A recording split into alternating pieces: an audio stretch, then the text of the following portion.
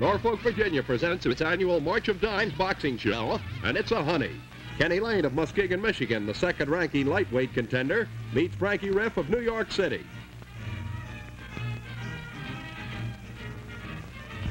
Riff, weighing 139 pounds and wearing the white trunks, lost a unanimous decision to Lane in Florida last November.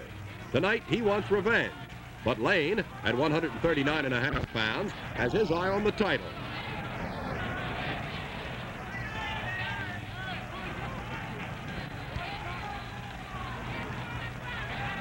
Near the end of round two, Lane scores with several hard lefts to the head. Kenny's a natural right-hander, but adopted the port side style early in his career. Action is hot and heavy in round three as both stand toe-to-toe. Lane's right jabs and solid straight lefts open a slight cut on the left brow of Riff. Frankie's been a bleeder during his 25-bout career, and any cut is dangerous for him.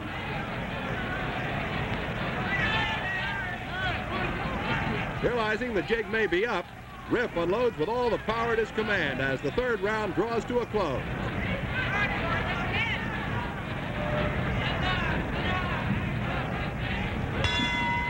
Lane in the dark trunks continues to pile up the points in the fourth round.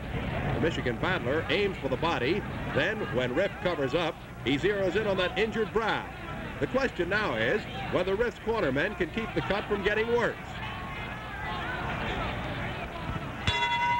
Riff's a dead-game battler. He comes out for the fifth as though he had a new lease on life. Now it's Riff scoring the points.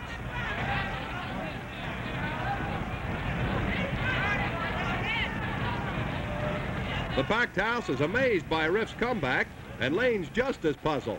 The unranked New Yorker gives the second-rated Lane a boxing lesson for the remainder of the round, but his eye is opened again by a stiff Lane left.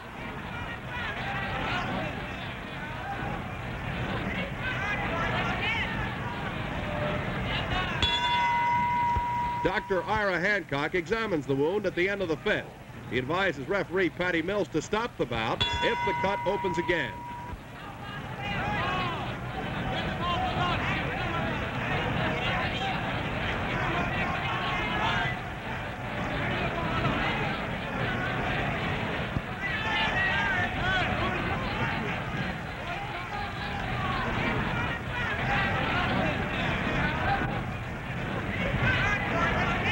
After only 32 seconds of the sixth round, referee Mills stops the bout. Kenny Lane registers his 11th straight victory on a technical knockout over Frankie Riff. Kenny wants a title fight in the near future, and the way he's going, he may get it.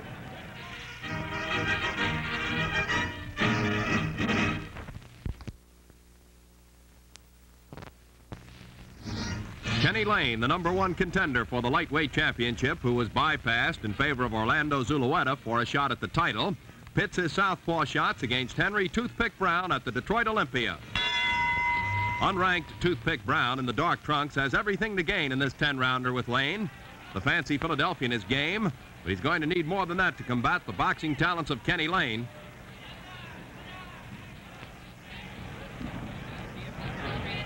Lane in the white trunks is as smooth a boxer as you'll find today. The southpaw hooks and jabs beautifully with his right hand and is always setting up his opponent for his dangerous left. In the third round, it's obvious that Toothpick Brown is overmatched. Kenny Lane in the white trunks has not tasted defeat for almost 2 years, and the Muskegon, Michigan boxing master is improving all the time. Lane has had 2 fights this year, and both his opponents have wound up with their backs on the canvas. Lane likes to plant his feet firmly and mix his attack to the body and head. Kenny is giving Brown a boxing lesson as he batters the toothpick around the ring with a series of hard smashes.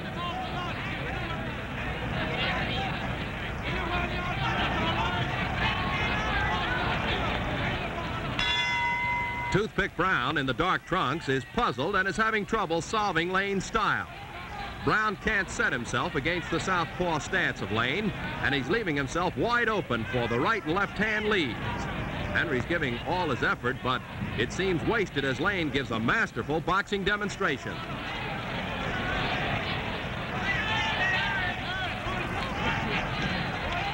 Lane reminds the Motor City fans of a former local southpaw favorite, Chuck Davey. The only difference is that Kenny stands flat-footed and trades punch for punch. The portside swinger has beaten everybody in the division, including Orlando Zulueta, who will fight lightweight champion Joey Brown for the title.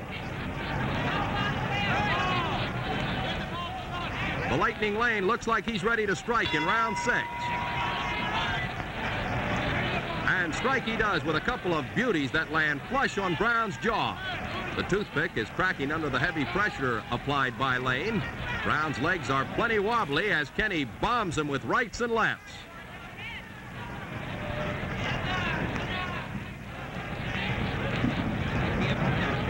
Brown goes down, but the referee rules it a slip, and the actions resume. Lane knows it's now or never and keeps dishing out the punishment, trying for the KO. Toothpick is tired and hurt, and he holds on.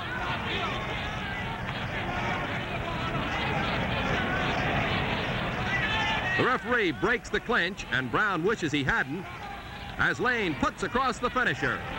Toothpick is down and out. The referee could count forever. Toothpick Brown is in the deep freeze. The count goes to 10, and it's a 6th round, 1-minute, 14-second knockout victory for Kenny Lane.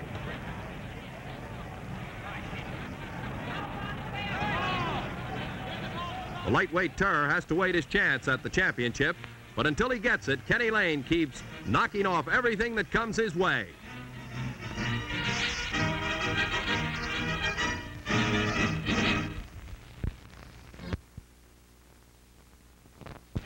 Even though Ludwig Lightburn is pegged 3 notches lower than Kenny Lane in the lightweight ratings, the British Honduras Flash is a solid 2-to-1 choice to solve Lane's pesky southpaw style. Round 1 with Kenny Lane in the dark trunks. The principals in this 10-rounder are launching Miami's new Biscayne Arena with an action-packed battle. Kenny Lane is currently riding high with a winning streak of 8 straight.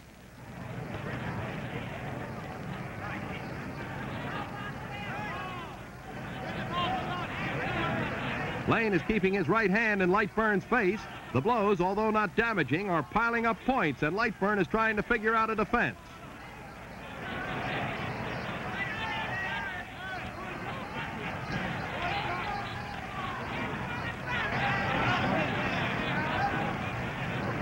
The speedier and flashier Lightburn in the white trunk steps up the pace. Ludwig rules over all lightweights in his home country, British Honduras, but in Miami he's being battled on even terms by Kenny Lane. Lane in the dark trunks feels that his southpaw style gives him an advantage in all of his fights. Kenny is making good use of his edge, but Lightburn flares back with some good punches to the body and head.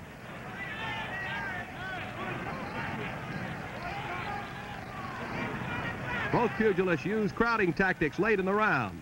Kenny is scoring with his swarming two-handed attack, while Lightburn catches the judge's eyes with his long lefts and rights to the head and sharp punching to the midsection.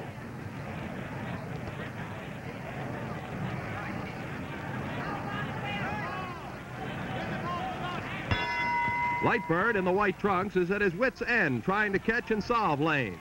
Ludwig is down, but the referee rolls a slip and wipes his gloves. The 24-year-old Lane, who hails from Muskegon, Michigan, has been fighting professionally for 4 years and has a 43-5 record. His biggest conquest to date came when he defeated the sensational KO specialist, Larry Boardman.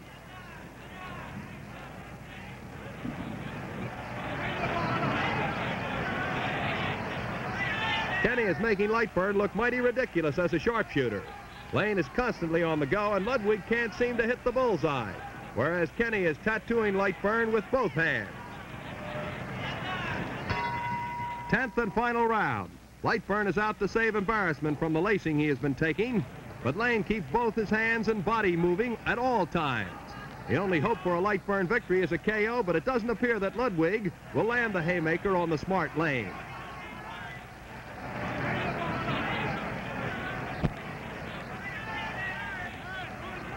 Lightburn rallies late in the fight, but as is often the case, too late.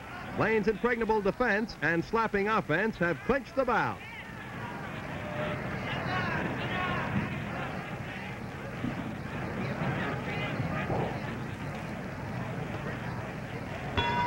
The judging is unanimous for Kenny Lane.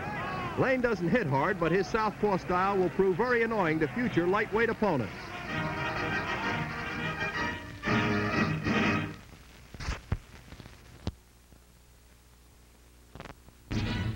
The two best lightweight boxers in the business are set to trade leather before a standing room only crowd at the Houston, Texas Coliseum. Busy champion Joe Brown, defending his title for the third time within 8 months, faces Kenny Lane, the #1 contender. Forcing the action, Kenny Lane in the black trunks nails Brown flush on the jaw as he makes his bid to become the first southpaw lightweight champion in ring history.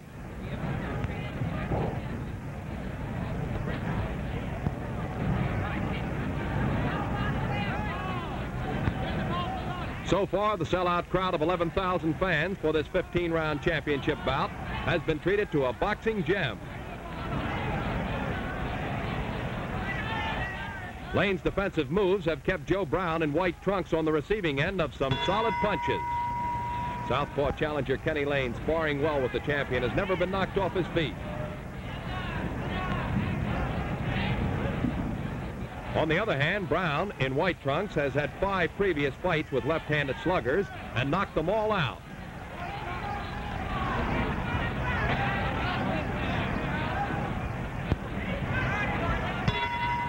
In the 10th, Brown's combination of left uppercuts followed by right crosses to the head are finally finding their mark. However, Lane has been able to weather any momentary flurry by the champion.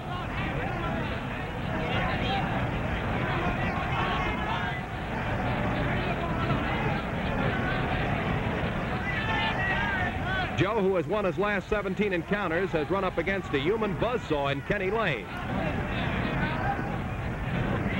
The persistent Lane, who has compiled a string of 19 victories, is proving to be a tough customer. Kenny has pressed Brown from the opening bell with his jabbing attack and telling left to the body and head.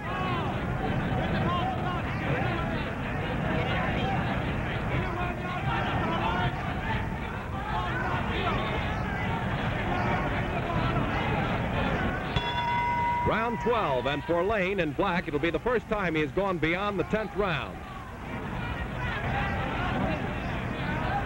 The 26-year-old underdog from Muskegon, Michigan, shows no signs of tiring as the bruising struggle moves along.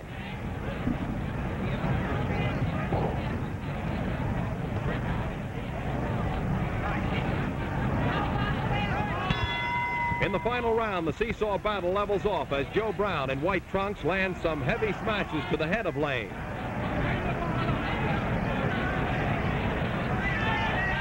Kenny only occasionally now fires back with that awkward left wing, and Joe Brown lands the more damaging blows.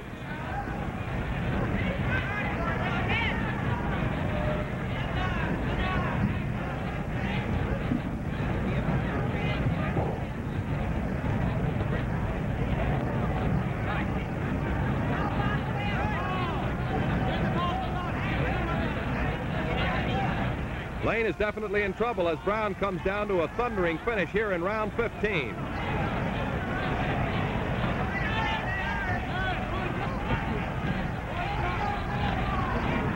Those staggering left hooks and right uppercuts to the head of Lane have really hurt the challenger as the bell sounds, ending the fight.